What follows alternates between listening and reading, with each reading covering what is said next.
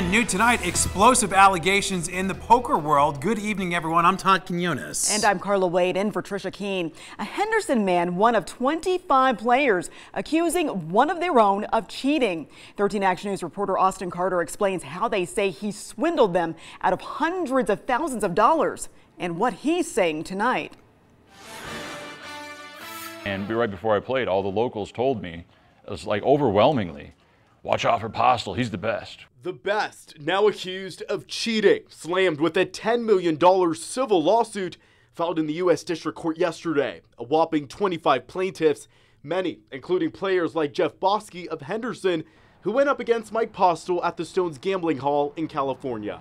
How can he keep winning like this? And that winning, the lawsuit claims, was more than 94% of the Stones' live poker games.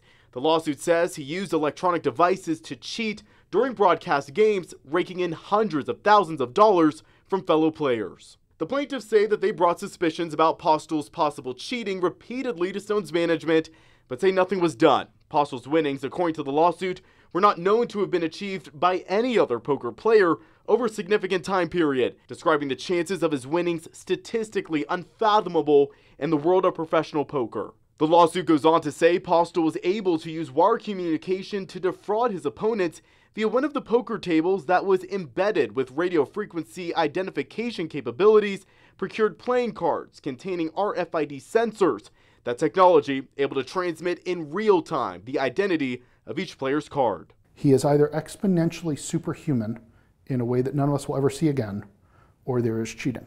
Attorney Maurice McFerstandig heading up this lawsuit, sitting down with us tonight to discuss what's on the table and how he believes Postel was able to cheat.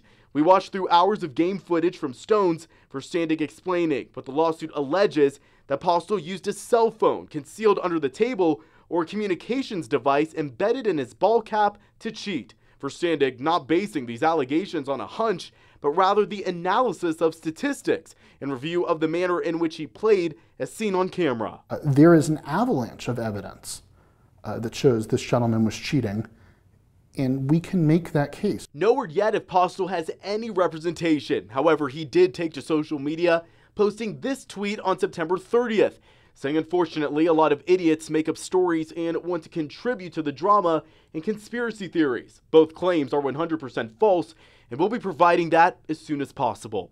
Austin Carter, 13 Action News. And when these allegations first surfaced, the Stones Gambling Hall released a statement saying they, quote, acted quickly to investigate. And the group has temporarily stopped all broadcasts and the use of radio frequency identification playing cards.